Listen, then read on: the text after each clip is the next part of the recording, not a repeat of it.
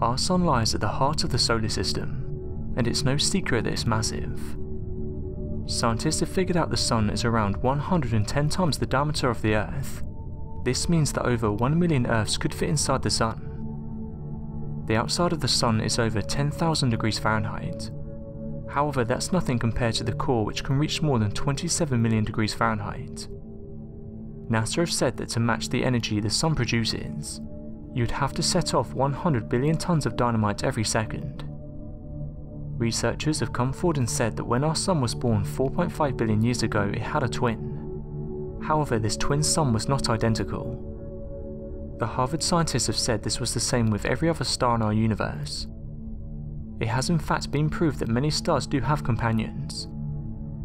Astronomers are now focused on trying to understand whether binary and triplet star systems are born that way. Astronomers have been searching for the Sun's twin.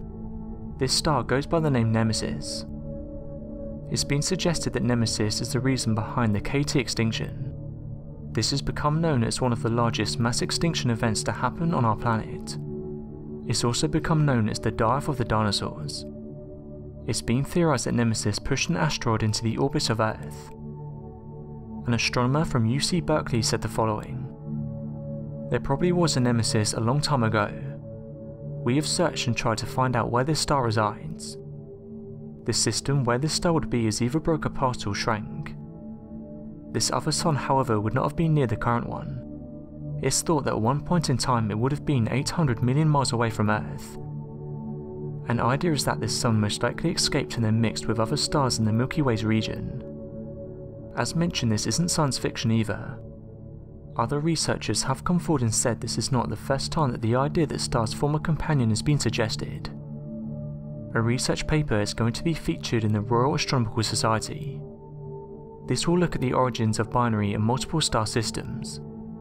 However, although this theory does have its supporters, there are those that don't believe in the Nemesis theory.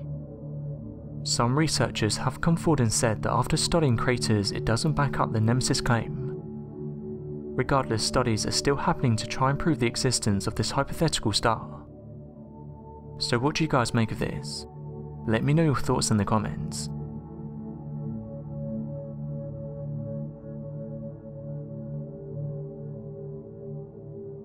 Thanks for watching, and don't forget to subscribe for more videos.